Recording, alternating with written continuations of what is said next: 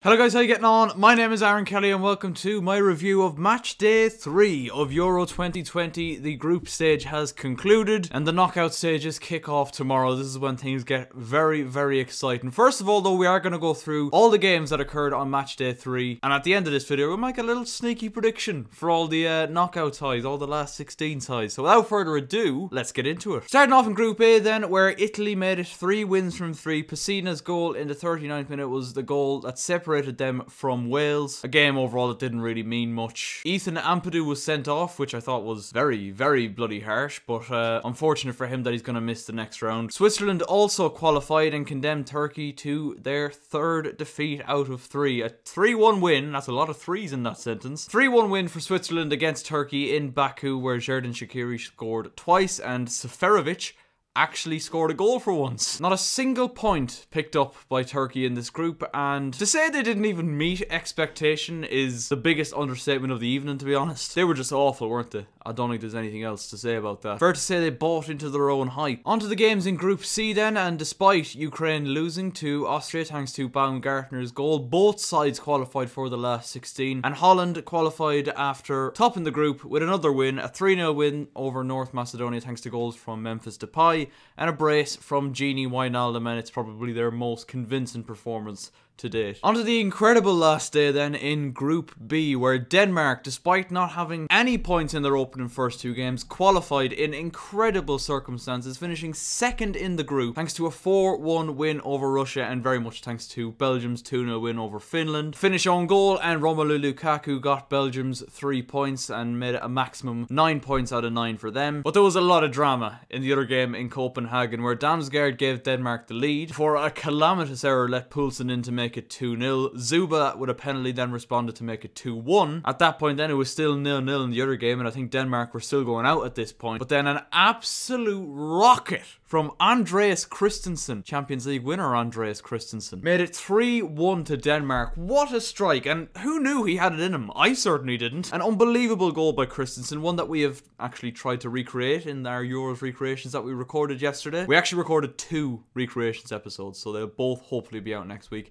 Fingers crossed, it'll be down to how much time I have and how quick I can edit, essentially. Mela then made it 4-1 and wrapped up a wonderful win for Denmark, and thanks to Finland's defeat to Belgium, Denmark qualified. It portrayed everything beautiful that we absolutely love about football. These Danish players have been through the absolute trenches so far in this tournament, but they've come together as a group and they've pulled through, and I've nothing but pure admiration for them, and I really hope they can go even further in the tournament, so well done to Denmark. On to Tuesday's games then in Group D, and England once again managed a 1-0 win over Czech Republic, with Raheem Sterling once again getting the goal. As much of a tap-in as it was put on an absolute plate for him by Jack Grealish, who stood out with his performance, as did Bukayo Saka. Again, a solid 1-0 England win, but once they got their goal, particularly second half, they sat back, and I know it pissed off a lot of English fans, and I know if I was English I probably would have wanted my team to, once we've gone 1-0 up, seeing the Czech Republic are very much there for the taking, and maybe knocked in 2 or 3 more goals to raise the confidence and raise the belief amongst the players and the fans in particular. But they got their goal, and second half they just kind of sat back, and it was a little bit disappointing to watch, to be honest with you. Speaking of disappointing to watch, Scotland were knocked out 3-1 by Croatia at Hampden Park. Nikola Vlasic giving Croatia the lead before a brilliant strike by McGregor made it 1-1, but that was fairly short-lived thanks to a brilliant goal by Luka Modric, another one that we've tried to recreate in the recreations episode coming out next week. Keep an eye out for it. And an Ivan Perisic header wrapped it up and knocked Scotland out. So once again, 3 teams from that group progressing: England, Czech Republic and Croatia. On to the final day of fixtures then, and Sweden picked up an unbelievable win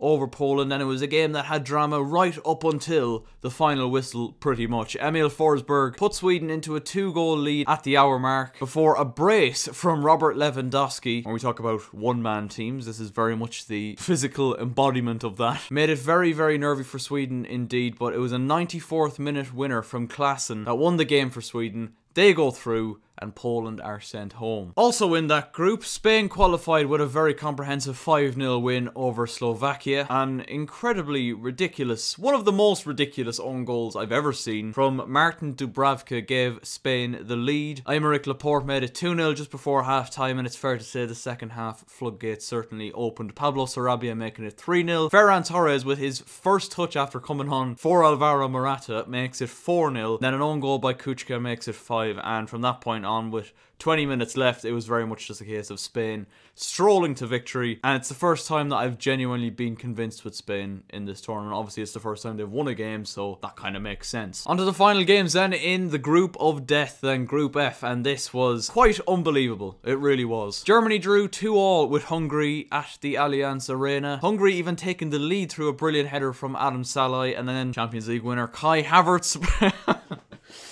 I need to stop this. I need to stop this. Kai Havertz drew them level, and then less than like a minute and a half later, Hungary were back in front thanks to Schaffer, and it was a terrible, terrible mistake by Manuel Neuer. And then in the 84th minute, Goretzka with a brilliant finish, little deflected one into the corner, made it 2-2 and made it safe for Germany, who finished second in the group. There was no lack of drama in Budapest either between Portugal and France, but were we really expecting there to be? A Cristiano Ronaldo penalty got us underway before a very dubious Karim Benzema penalty made it 1-1. I'm still not convinced Mbappe was even near fouled by Nelson Semedo, but we moved. Just after half-time then, Karim Benzema then grabbed his second of the game before another Ronaldo penalty, again a little bit unfortunate for the French defence. He tucked it away to make it 2-2 and send Portugal, France and Germany through to the last 16 of Euro 2020. And I have to say, fair play to Hungary. Despite being knocked out, they really put up a good bloody fight. But being in that group, it was always going to be tough against those sides. But to manage to get a draw out of both France and Germany, Hungary can go home with their absolute heads held high because they were brilliant. And that was the group stage. And we now know who will be facing who